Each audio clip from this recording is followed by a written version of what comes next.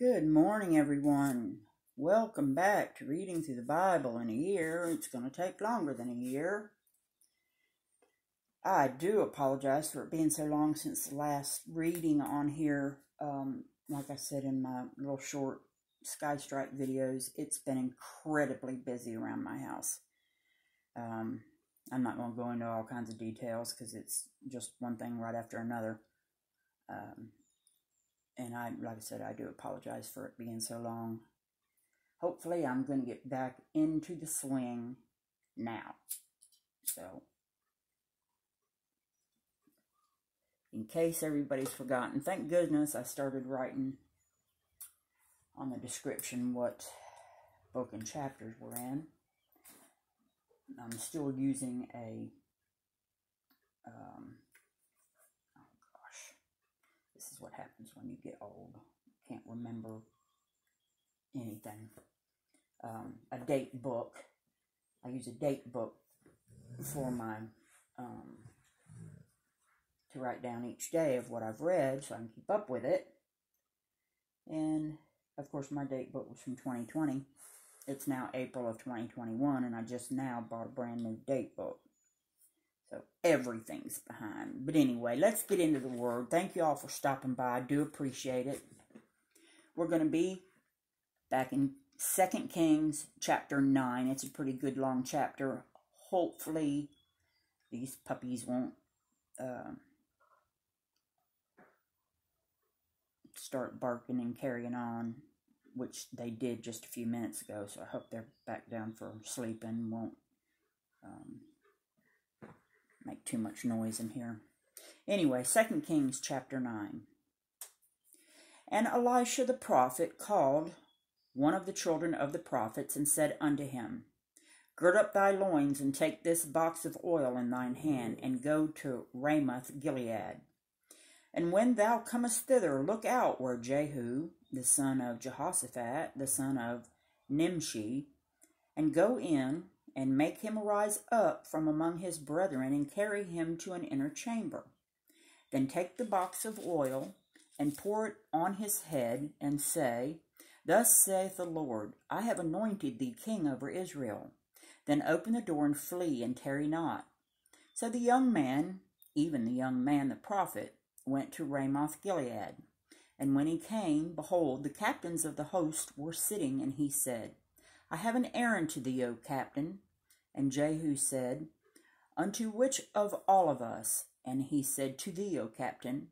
And he arose and went into the house, and he poured the oil on his head, and said unto him, Thus saith the Lord God of Israel, I have anointed thee king over the people of the Lord, even over Israel.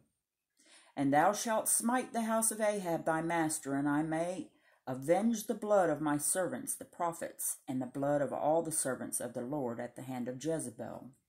For the whole house of Ahab shall perish, and I will cut off from Ahab him that pisseth against the wall, and him that shut up and left in Israel. And I will make the house of Ahab like the house of Jeroboam the son of Nebat, and like the house of Baasha the son of Ahijah. And the dogs shall eat Jezebel in the portion of Jezreel, and there shall be none to bury her. And he opened the door and fled. Then Jehu came forth to the servants of his Lord, and one said unto him, Is all well? Wherefore came this mad fellow to thee? And he said unto them, Ye know the man and his communication. And they said, It is false, tell us now. And he said, Thus and thus spake he to me, saying, Thus saith the Lord, I have anointed thee king over Israel.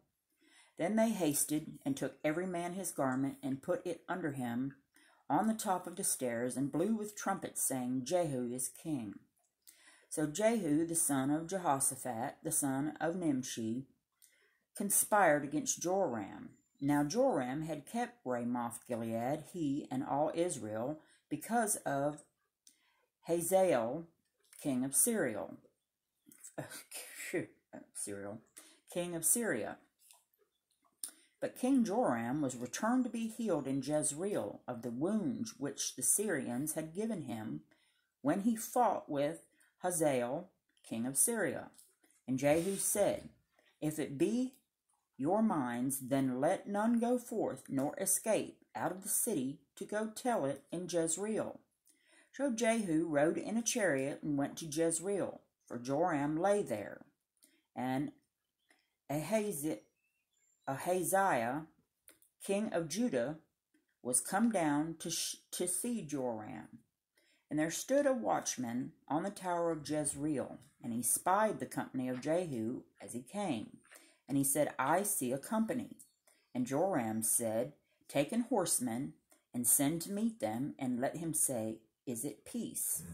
So there went one on horseback to meet him, and said, Thus saith the king, Is it peace? And Jehu said, What hast thou to do with peace?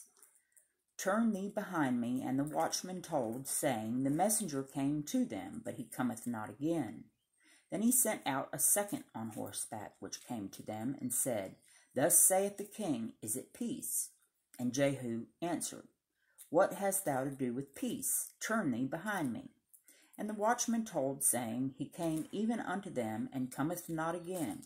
And the driving is like the driving of Jehu the son of Nimshi, for he driveth furiously. And Joram make ready, and his chariot was made ready. And Joram king of Israel and Ahaziah king of Judah went out, each in his chariot, and they went out against Jehu, and met him in the portion of Naboth the Jezreelite.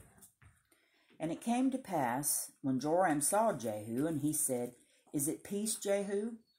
And he answered, What peace, so long as the whoredoms of thy mother Jezebel and her witchcrafts are so many? And Joram turned his hands and fled, and said to Ahaziah, There is treachery, O Ahaziah. And Jehu drew a bow with his full strength, and smote Joram between his arms, and the arrow went out at his heart, and he sunk down in his chariot. Then said Jehu to Bidkar, his captain, Take up and cast him in the portion of the field of Naboth the Jezreelite. For remember how that, when I and thou rode together after Ahab his father, the Lord laid this burden upon him. Surely I have seen yesterday the blood of Naboth and the blood of his son, saith the Lord, and I will requite thee in this plat, saith the Lord.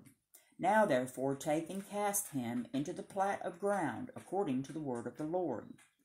But when Ahaziah, the king of Judah, saw this, he fled by the way of the garden house. And Jehu followed after him and said, Smite him also in the chariot. And they did so at the going up to Gur, which is by Ibleam, and he fled to Megiddo and died there. And his servants carried him in a chariot to Jerusalem, and buried him in his sepulchre with his fathers in the city of David. And in the 11th year of Joram, the son of Ahab, began Ahaziah to reign over Judah. And when Jehu was come to Jezreel, Jezebel heard of it, and she painted her face, and tired her head, and looked out at a window. And Jehu entered in at the gate, and she said, Had Jimri peace who slew his master? And he lifted up his face to the window, and said, Who is on my side? Who? And there looked out to him 2 or 3 eunuchs, and he said, Throw her down. So they threw her down, and some of her blood was sprinkled on the wall and on the horses, and he trode her underfoot. And when he was come in, he did eat and drink, and said, Go see now this cursed woman, and bury her, for she is a king's daughter. And they went to bury her, but they found no more of her than a skull and the feet and the palms of her hands.